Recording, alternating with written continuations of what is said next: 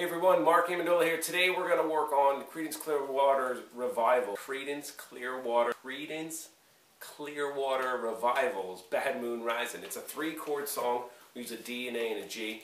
And we're going to get to it. Here it goes. So our first chord's a D.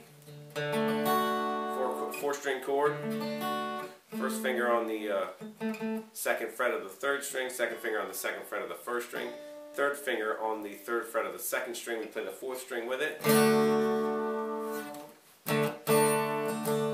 Then we got an A, we fret an A, and then a G, and then a D. So we got. So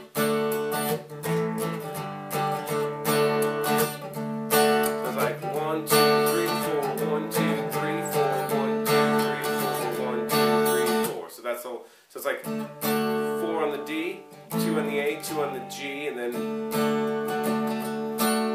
we got 2 measures of D, or we can look at it as 1, 2, 3, 4. So 2 on the D, 1 on the A, 1 on the G. That's 1 beat we're talking about. So 2 beats on the D, 1 beat on the A, 1 beat on the G, and then solid 4 on the D.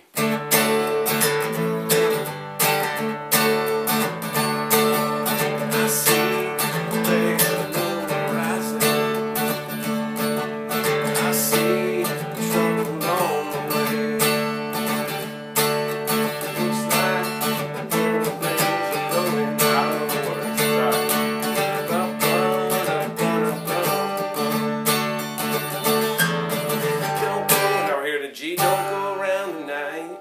We're down, take your flight. 4 on the G, and then 4 on the D, and then 1, 2, 3, 4. So 2 on the A, 2 on the G, back to the D. So that whole chorus is G, and then D, and then A, G, and D. So here we play it together. 1, 2, 3, 4.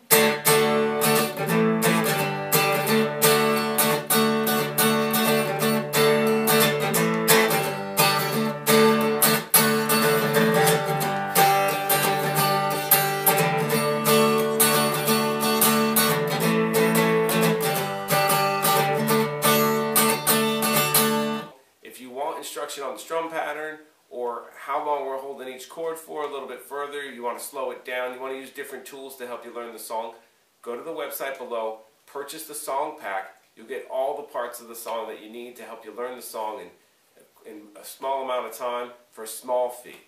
Alright? You have a good day. Keep playing your guitar.